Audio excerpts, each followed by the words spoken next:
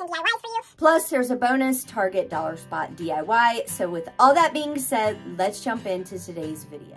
Don't forget to subscribe where I post new videos every week, and don't forget to hit your notification bell to all, that way you don't miss any future uploads. Okay y'all, let's start off with this really fun Farm Fresh sign. So I take one of these tag signs from Dollar Tree. I got these back at around Valentine's Day, and they come in a 2-pack. They're really good size, so I definitely think that $1.25 is definitely beneficial because we are definitely getting and seeing better items. So of course I paint this with my Dixie Belle buttercream. Now I wish it was white. I thought I had more white Dixie Belle, but I used my entire jar, so I do have to get more, and I just ended up using the buttercream for this one and then my white Waverly for the rest because I do need to use that up. But once I gave this a distressed coat of my Dixie Belle buttercream, then I cut up my March Club Couture transfer. If you're watching this on Monday when this came out, this is your last day to sign up for Club Couture and get your 5 free transfers. That is a February promotion. March there will be new promotions, and I do not want you guys to miss out, and you will receive this transfer when you sign up. So moving on, like I said, I cut them up. My kitchen cabinets are a little lighter color than this eucalyptus that I did the barn, so that's why I ended up doing the barn that color. And then of course I transferred on the Farm Fresh and the greenery at the bottom with my black chalk paste. Once I pulled up that last little greenery piece, again, if you guys have been around for any amount of time, then you know that pulling up that transfer never gets old. And I will just tell you right now that all these projects do have chalk couture in them, so if that's not up your alley, I definitely understand. Again, I can't wait to get into my shed, but right now this is what I can do, and I love chalk couture anyway, so it is what it is. So I just dry brushed a little bit of my ink Waverly chalk paint all the way around this sign with a bigger chip brush that I got from Home Depot. And then to finish this sign off, I put some jute back at the top on that hanger, and then I made a simple, easy triple jute bow. If you guys have never seen my bow video, I can link that in the cards in the right hand corner.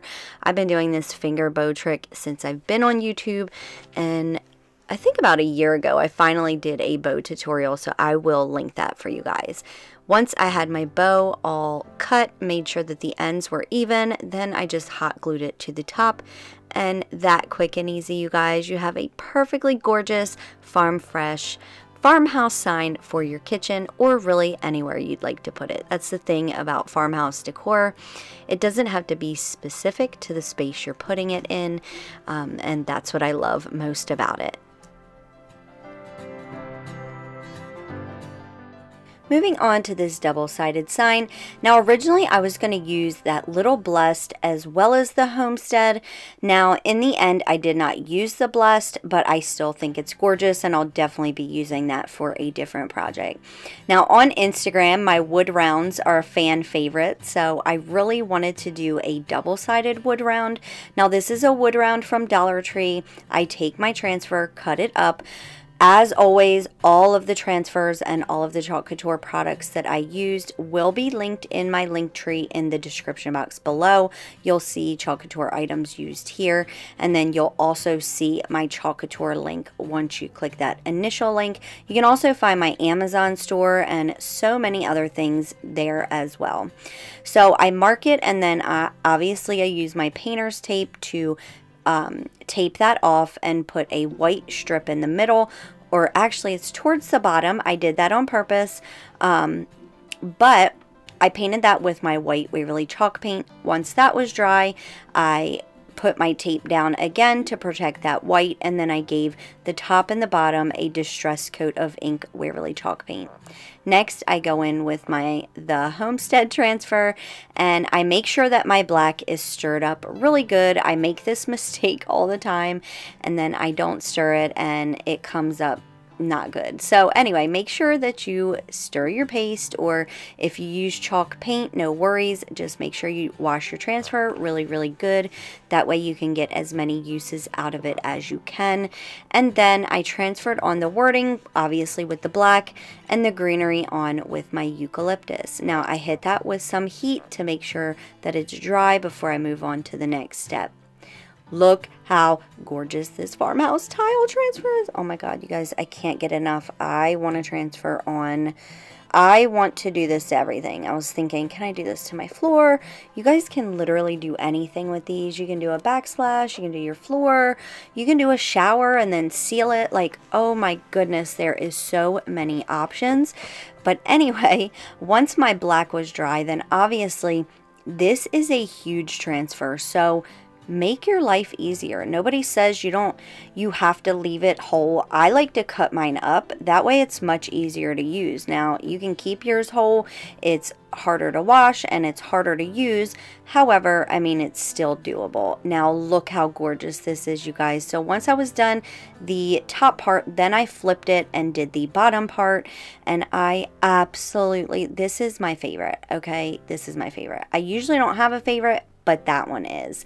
So once I was done that side, then I flipped it over. I gave it a distressed coat. I almost said good coat. I gave it a distressed coat of my dried sage Dixie Belle. Look how gorgeous this color is. And then once again, I used that transfer and I used the bottom piece once again, transferring on as much as I could, and then I just flipped it once it was dry, and then I transferred on the rest. Now I could have went and got the other piece, but honestly I do not mind the way that it looked, so I just flipped it and went with it. That way I only have one transfer to wash.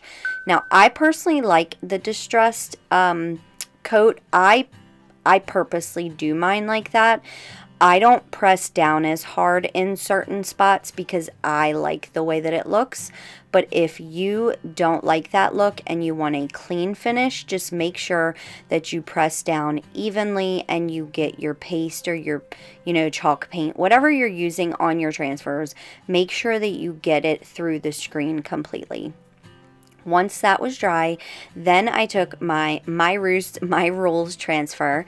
I was just going to use, originally I was going to do something different. Like I said, I was going to do the blessed, but I decided to just put the rooster in there. I thought that it just looked great against that farmhouse tile, and I truly love the simplicity of it. So let me know in the comments down below which side of this sign is your favorite.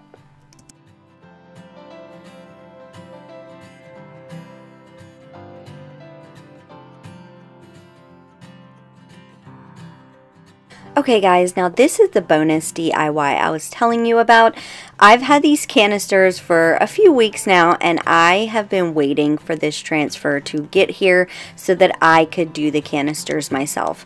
So I took the label transfer, I cut off the one that I liked, and then for the wording, I got the flour, the coffee, and the sugar. But of course, if you get these or have these, you can transfer on whatever you like in any color that you please. So I chose black and white. Obviously, my main colors in my kitchen are that farmhousey green. It's actually the color of the year, which I had no idea when I painted the kitchen cabinets that.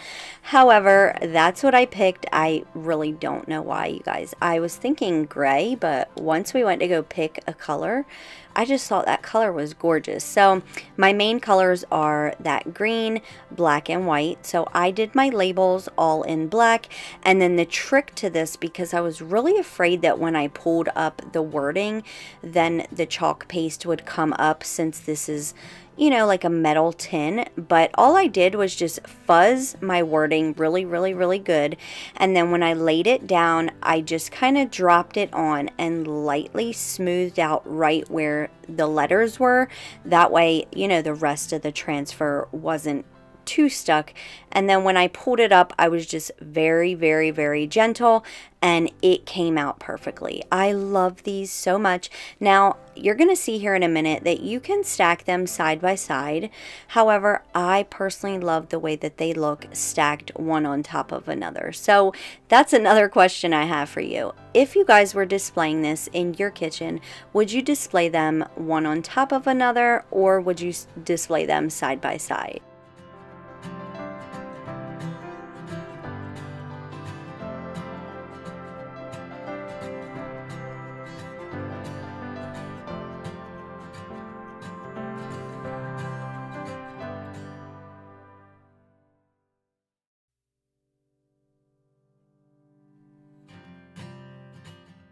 Okay friends, so if you have been around with me for a while, then you know last year I made this little farmhouse decor shelf that everybody fell in love with, me included.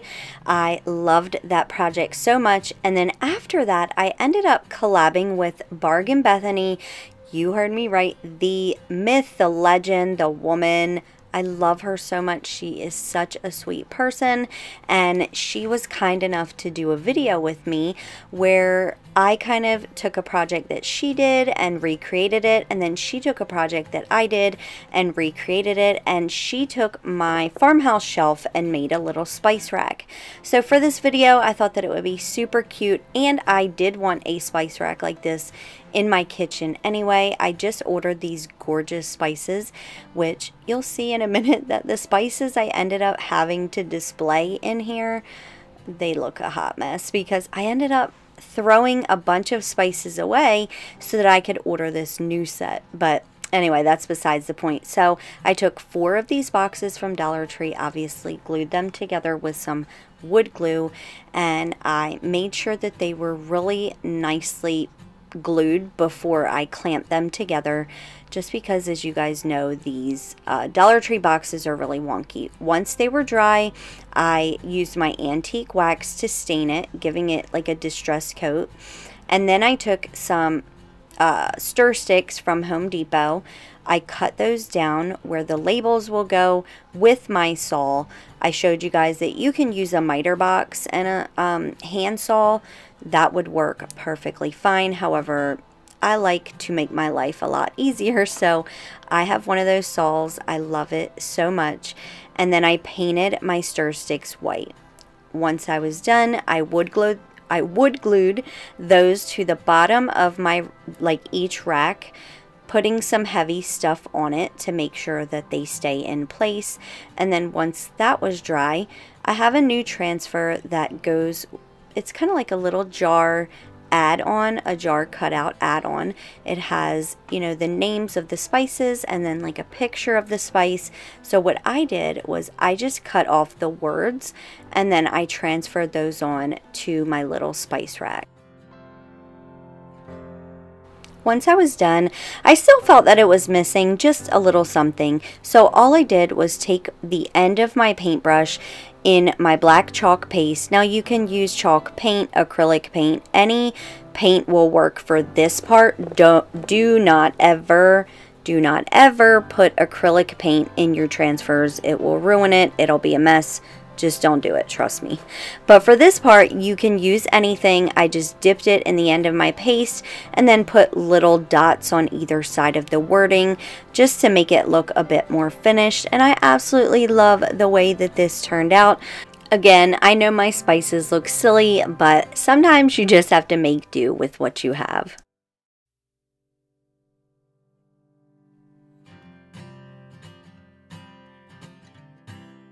Okay friends, this one is so easy. Once again, I'm going to be using this farmhouse tile. I cannot get enough of it. I love it so much. So anyway, I took this little cutting board from Dollar Tree. A sweet subscriber sent this to me and I wanted to use it in my new kitchen. So I just kind of taped off where I eyeballed it. There was no rhyme or reason for, you know, the white space that I did, but I did just tape that off and paint it with my white Waverly chalk paint. Once again, I laid my farmhouse tile down on that white space, and I transferred that tile on with my black chalk paste, making sure that I didn't go past where my transfer was. Next, I just pulled it up to reveal that gorgeous image, and then I taped it off once again so that I could use my antique wax at the bottom to stain this essentially. And then I pulled the tape back, and that was it for this one, you guys. I told you this one was super simple, super easy, but I think that it would make a gorgeous statement piece sitting on a shelf or on your countertop in your kitchen. And I am actually going to have open shelves in my kitchen, so this is where I pictured all this stuff to go.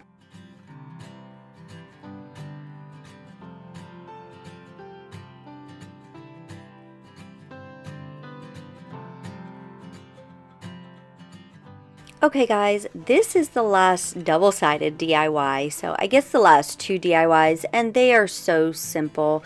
I've explained this over and over, so you don't need me to do it again, but I did take the transfer of choice. Now originally I was just going to do the kitchen sign, but I loved the second saying, so I was like, that's okay, I could just make this a double-sided sign. I also have a ton of space above my counter, or above my cabinets, so I have so much decor to make, you guys, to, you know, suit my taste above there and on my open shelves. There's just so much to do, and I'm really trying to not get stressed because, you know, I just keep telling myself I'll do what I can, and that's all I can do, right?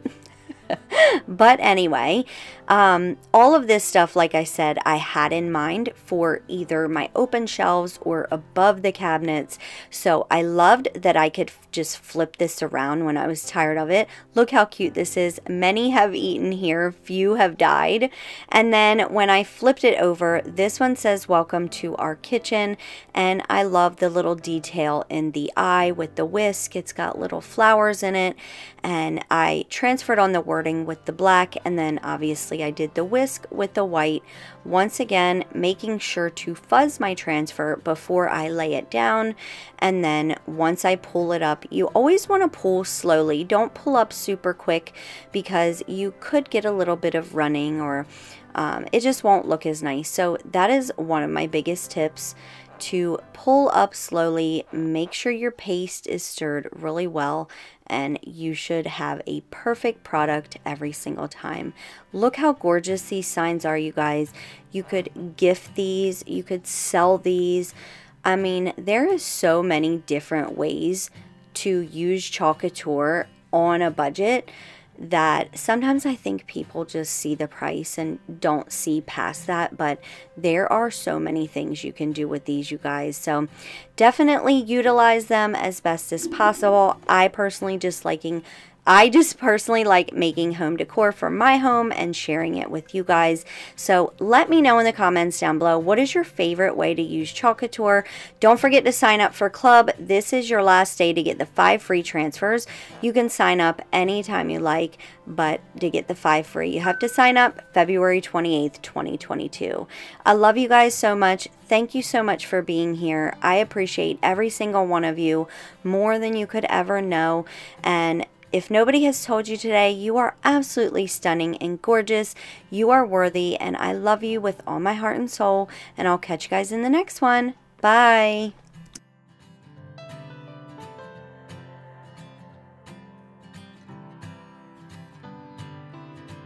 Check out the videos that are popping up here to your left while you're waiting on my next upload, or join the DIY fam here to your right.